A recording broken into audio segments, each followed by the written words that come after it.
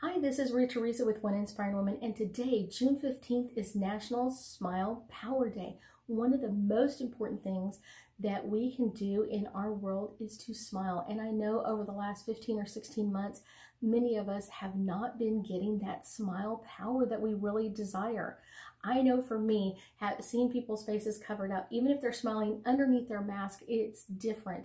When you can see someone's full face and see that smile, see that energy coming out of them, that is the most amazing. And that's the power of a smile.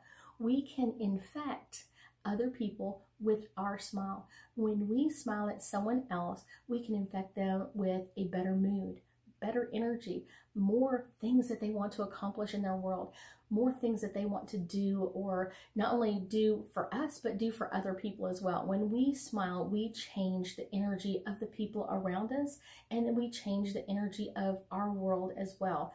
That is the power that's really packed inside of a smile. And it's important that we do this all the time. And I know that now that the mask mandates are coming off and we can actually see other people's faces, I think it's even more important to do this now, to smile at other people and infect them with our smiles and the power that we can do for them. So it's one of those, how many people are you going to smile at today? And I will tell you, one of the secrets is when you smile at someone, even if you're over the phone with them, they can feel the energy. Did you know that? I think that's one of the kind of fun psychic things that a lot of people don't understand.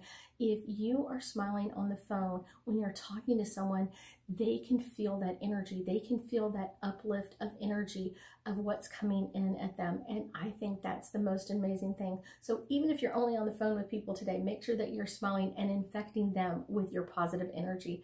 I thank you for joining me, and I know that we'll be seeing each other soon.